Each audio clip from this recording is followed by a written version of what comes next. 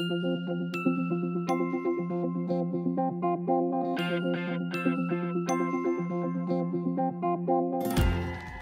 rang in the school year by inviting our community to help us ignite learning. 27 community organizations, governmental entities, and educational partners showed their excitement about heading back into our buildings by cheering us on as we began the school year. And these organizations, plus many more, continued that commitment throughout the year, providing mentors, supplies, equipment, funds, scholarships, and more. We're grateful for their support as we continue to implement our Every Student Future Ready strategic plan.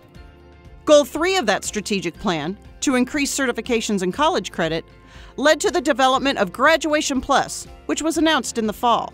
The goal of Graduation Plus is to have the majority of our seniors graduate with a diploma plus one or more market value assets. Adding market value asset options as part of the diploma program will give our students more opportunities to be successful in their path after high school, whether that is going into the workforce or enrolling in a technical school or a 4-year college or university. Another way we worked to help students be successful after high school was by hosting our first district-wide job fair. More than 350 seniors looking for full-time work were able to meet with more than 80 companies and organizations to explore career options. 15 WPS seniors were able to get work-based, hands-on learning experiences in district departments thanks to a new internship program created by our College and Career Readiness Department. For the class of 2022, Graduation Plus and other high school initiatives built on the strong foundation laid by all staff, from pre-K through high school, and we couldn't be more proud of their accomplishments. This year, we had more than 2,500 graduates, and they were offered more than $59.6 million in scholarships. Congratulations, seniors, on being future ready.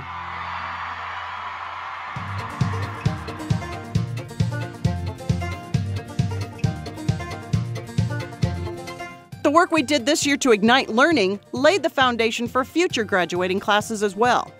The Wichita Collective Impact was announced this year. This $2 million collaboration between Cargill, Greater Wichita YMCA, the WSU Public Policy and Management Center, and United Way of the Plains aims to increase educational success and workforce readiness.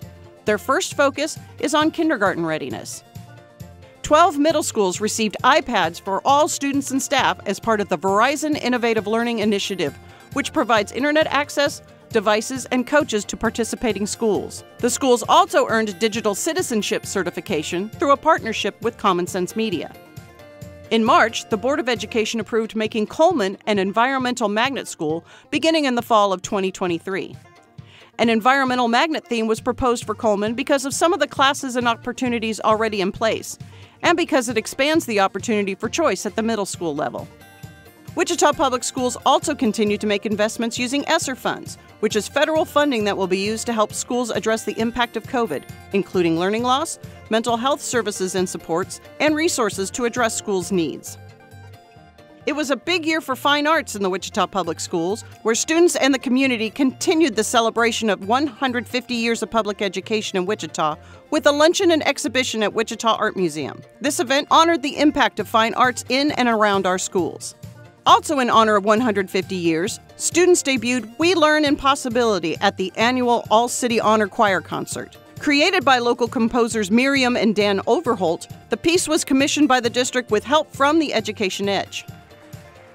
Education Edge funds also provided support for the creation of backdrops to be used by theater departments at each of our high schools. These backdrops were painted by district students with help and guidance from artist Rachel Downs, based on designs by noted set designer and Southeast grad Michael Downs. 2 of our schools, West and Stuckey, are now home to new Keeper of the Plains statues painted by students. And once again, our district was named one of the best communities for music education. There was a lot to celebrate in athletics as well, with state championships, upgraded facilities, and more. Southeast celebrated the first full year in their new stadium with a ceremony before the first football game of the season. North High honored 1977 graduate and basketball legend Lynette Woodard by naming the court in their competition gym the Lynette Woodard Court. West High School's alumni came together to dedicate the Alumni Hall, which features the Athletics Hall of Fame and the J. Fred Cram Hall of Distinguished Alumni. Our esports program expanded this year to include all WPS high schools and 18 middle schools. And we celebrated our very first esports recruits, who will go on to play for Wichita State. As always, our students and staff gave back to the community this year, volunteering in our schools and throughout Wichita. We were excited to welcome back the annual United Methodist Open Door Turkey Drive following a one-year hiatus due to the pandemic.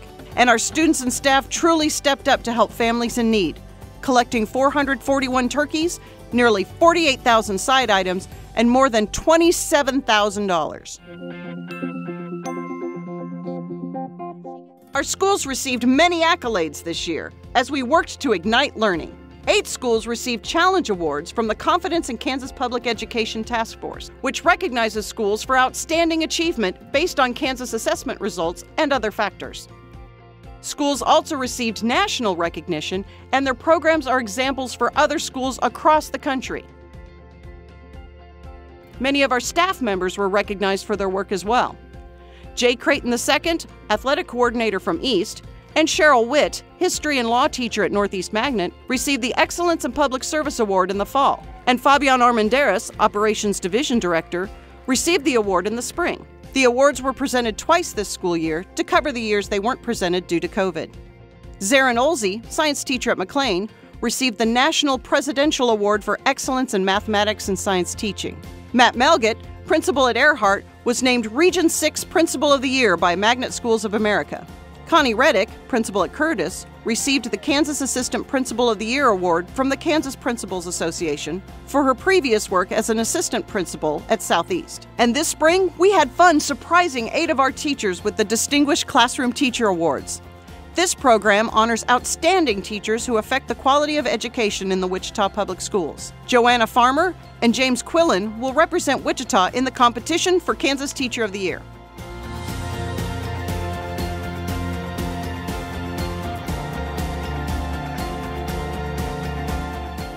We have many reasons to be WPS proud this year, and everyone in the district played an important part in helping us all ignite learning.